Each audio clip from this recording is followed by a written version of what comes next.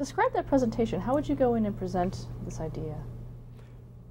We went down, we talked about the feasibility study, we talked about the research background, we talked about the need, we talked about the proposal, and we were true believers. So when you believe in something, it makes it easier to be convincing. But it was a negative group, definitely a negative group.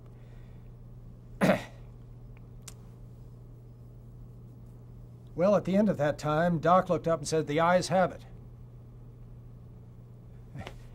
And he just said, "We're going to do this."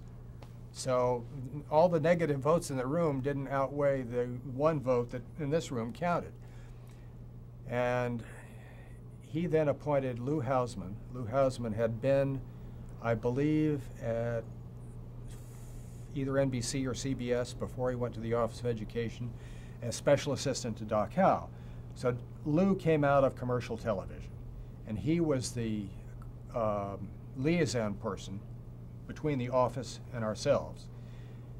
And he worked with us, and the first thing he did, he said, "Your budget is too small." He said, "You've got $4 million, it's going to take at least $8 million. So we revised our budget to $8 million. And then Doc says, "We'll put up half." Now we've got $5 million. Carnegie's won, Office of Education for it. It wasn't all from the Office of Education because some other governmental agencies came in through the Office of Education, but primarily Office of Education money. And Doc also called up his friend Champ Ward at the Ford Foundation and said, "You made a mistake." Ford reversed itself and came in also. And the amount that they came in for, I'm going to say, was either $1 million or $1.5 million. So now we're up to $6.5 million. The rest was relatively easy. It came in smaller amounts. The Corporation for Public Broadcasting gave us some money, and we had $8 million at the end of that time. What was that going to buy, that $8 million? It was going to buy one season's program. Still no airtime. Back I go to NBC and Group W. Now it's a different story. Fully funded, no airtime. Do you know why? Sure, and you know why too. That is, there's no advertising on the program. What are the advertisers going to do? We depend on, I mean, they didn't say this, but we depend on advertising support for the income that we use, and you're going to use airtime that we could otherwise sell. That was the basic reason. Did any of them ask for advertising airtime or say, "Can you do this with a sponsor"? Not really. The other thing was, of course, children's programming does not draw the audiences that you want to draw for primetime television or anytime television, because children, 3 to 5 year old children, are not big consumers. All those things were in the background. No airtime. Lou was convinced that the program should be on commercial broadcasting. So that's why this part of the story I've just told is relevant.